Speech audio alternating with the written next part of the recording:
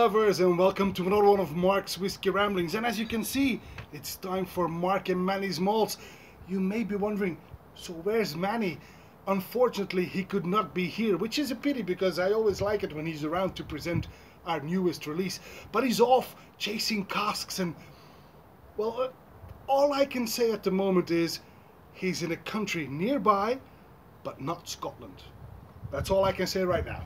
But anyway, I'm here to present to you the second single cask release in our newest series, the Tribe series, in which our friend Jurgen Robijns designs the labels. And you may remember the first one, which we released in February of 2019, was this one, the Picts. I can only show you the open bottle because it's the last one I had. These went very, very fast, so this is all I have left of the original, the Picts.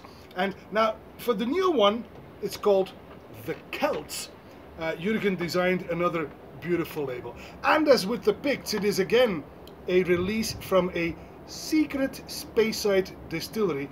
And it's actually a distillery that was founded in 1892 in the Valley of the Deer, literally a stone's throw away from the distillery that created the Picts. This one is called the Celts. And that's all I can tell you about the distillery. It's a secret Speyside, but it's a fruity bomb, as you are about to find out. Alright, it is matured in a bourbon cask for no less than 22 long years, which is even a bit longer than the Picts. This was distilled in 1996, and it matured on a bourbon casks for 22 years, and it has been bottled at a cask strength of 50.5% ABV. That's our Celts. Now remember, there will only be 50 bottles, 50 only, and that's it. And they will be available at Mark and Manny's Malts on the 15th of April 2019. I believe these will be going fast. Anyway, the color is an old golden from the bourbon cask. Oh, it's going to be a beautiful body. It clings a bit to the glass. 50.5% ABV. Let's give our Celts a try on the nose. This is very fruity indeed. Quite soft and delicate. I get apples and pears. Some mandarin with a hint of pink grapefruit. But there's also some pineapple and juicy apricots in there. Some Turkish delight. A good helping of honey. Some licorice and rose water, and some light brown sugar, like we here in Belgium have the greffe sugar, which is a light brown sugar that typically goes on pancakes. We call it sometimes children's sugar. I get that here as well. This is absolutely delicious.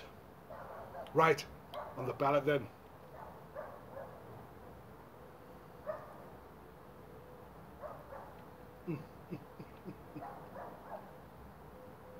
Quite oily, silky soft at first, but then immediately some lovely spicy notes kick in, as if from ginger, licorice, maybe even a pinch of white pepper.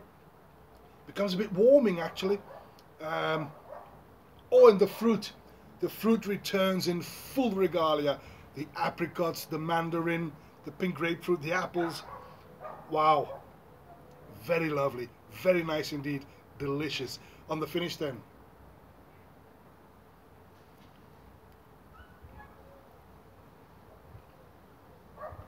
Wonderfully long finish. It's sweet and warm at the same time. This is really, wow, this is heartwarming.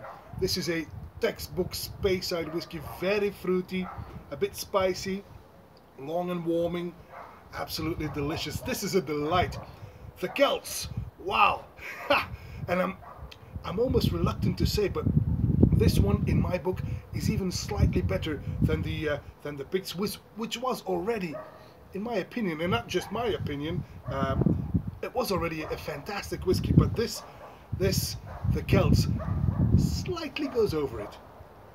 It's a bit different. It's more fruity and more round and more delicious even. So that's it. The Celts, a 22-year-old Speyside whiskey from 1996 from the Valley of the Deer. Remember, only 50 bottles available at malts.com. So don't miss out on this one. I hope you will enjoy it as much drinking this as we did discovering the cask and deciding to bottle this one.